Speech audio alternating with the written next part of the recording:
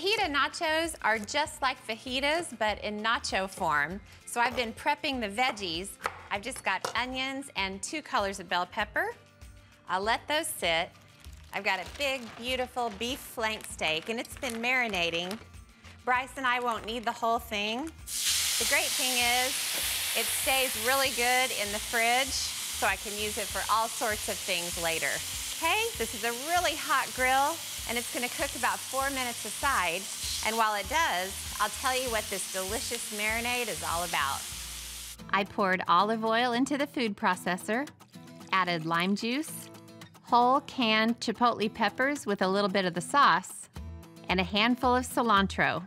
Gave it a quick blend, and the marinade was ready.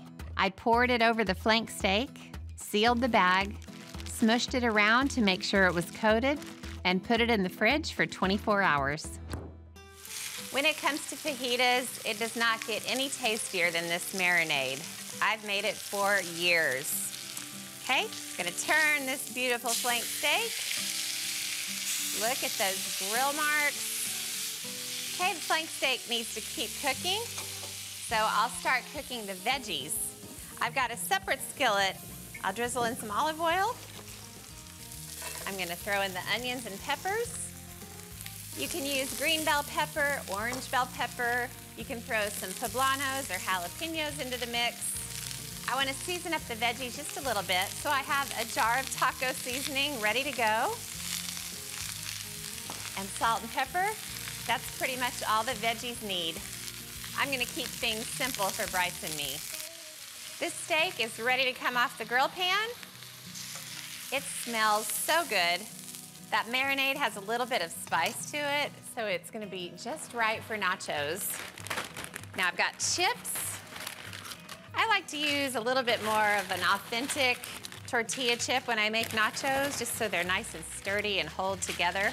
Now I'm gonna put the veggies on first, and they're all done. They have some great color. Okay, that's a good amount of veggies. I've got 2 kinds of cheese, grated sharp cheddar and grated Monterey Jack. Truth be told, I could make nachos with just Jack cheese. It is the best cheese to use for nachos or quesadillas, anything where you want the cheese to be really melty and nice. I would have just a few more veggies on top, just so you see that gorgeous color.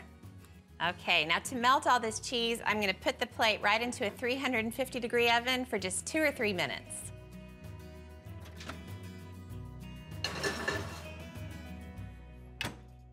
I'm gonna put the steak on after the nachos come out of the oven. That way it won't lose its beautiful medium rareness.